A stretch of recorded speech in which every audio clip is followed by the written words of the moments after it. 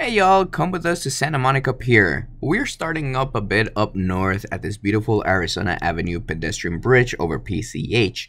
As soon as we saw it, I had to stop and take some pictures. Let me know in the comments which one should I keep. Once we crossed it, we were able to appreciate it way more. Now, you can park closer to the pier. Since we've been here several times, we try to get views from different sides. As a matter of fact, you can tell from the picture around this corner there is more parking. And we have arrived to my happy place, which is the beach. I mean, any beach really. Alright, so one of the many things that this wonderful beach has is bathrooms up and down, and they're clean, spacious bathrooms. You do see trash cans everywhere.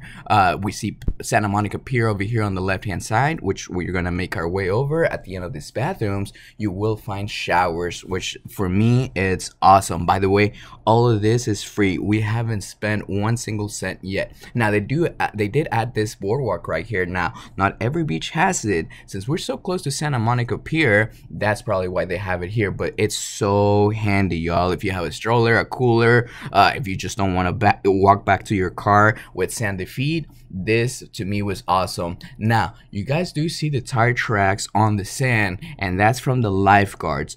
I've been coming over here for so many times. Never ever have I ever seen an incident happen. Now towards the end of the video, when we walk back towards the car, a different way, I guess the normal way most people take, you will see a lot of homeless along the way, but like I said, so far no issues. Now this is new to me. They added this sunscreen station here, which I thought was awesome. It was first time seeing it, but like I said, and all of this is free, y'all. Like, it's free. Anyways, let's make our way over to Santa Monica Pier. As we make our way to Santa Monica Pier, we come up to our first fun fact. This place was used to carry treated sewage past the breakers, but in 1909, it opened as an entertainment pier. It is 113 years old, y'all. Which brings me to a friendly public announcement. When y'all come, please be respectful of the rules and the people. There used to be a Muscle Beach just a bit south from here, but they had to close it down because guys were harassing the ladies. So please respect each other and respect the beach. Okay, enough about that. Let's look under the pier.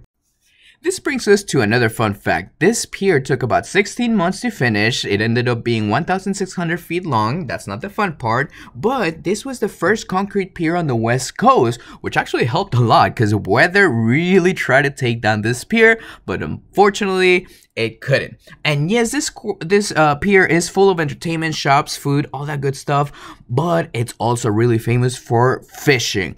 Now, no, you do not need a fishing license to fish off the pier, but no commercial fishing is allowed.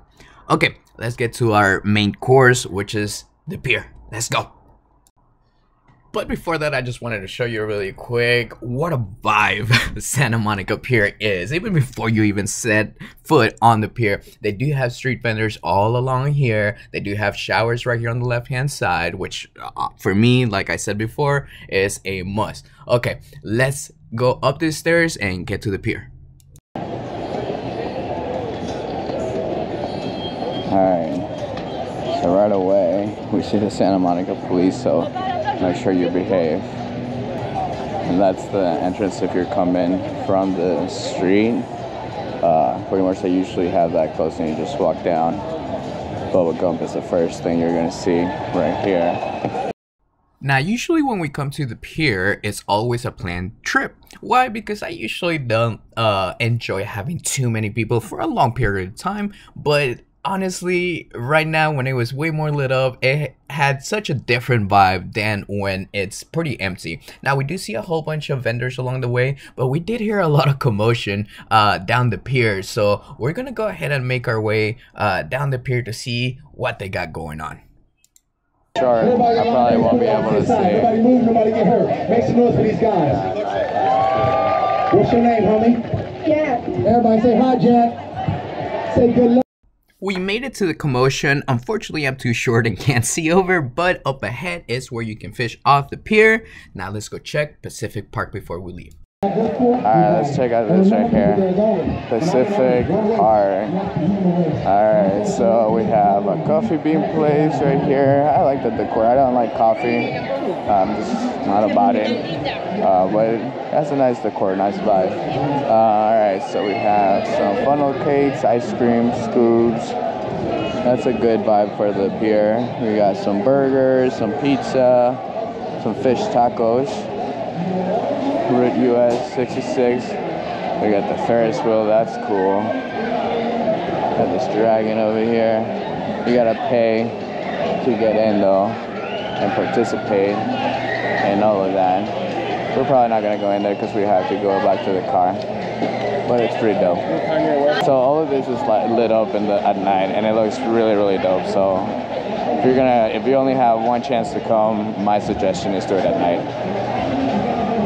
And that takes us to our last fun fact, the Santa Monica 66 end of trail, and that's literally what it is. It is the end of the Highway 66. Now, let's get out of here and show you the normal way people come in. Alright, so that's the parking. That's where you park, and then you can either, there's some stairs over there, you just walk and come up the stairs.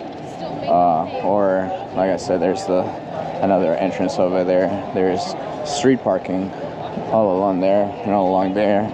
Bring coins, obviously. There are days that, like for example today, oh well, it was supposed to be free because it's supposed to be a holiday, but it wasn't on this side. So definitely carry around coins and cash. That's one thing I've learned about California. Carry around coins and cash. Not every place accepts card. Oh, and you're not supposed to be riding scooters over here. Even on the app, it won't let you. I don't know why that did. Oh, it's probably not a rented scooter, but there's signs all over the place. You can't ride electronic stuff over here. So, I mean, obviously you guys see the people. So please listen to the rules. And we made it to the end of Colorado Street, which is the beginning of Santa Monica Pier. And look at this famous and beautiful sign. You guys, I love this sign. Every time I come, I try to take a picture of it. All right, let's get back to the car.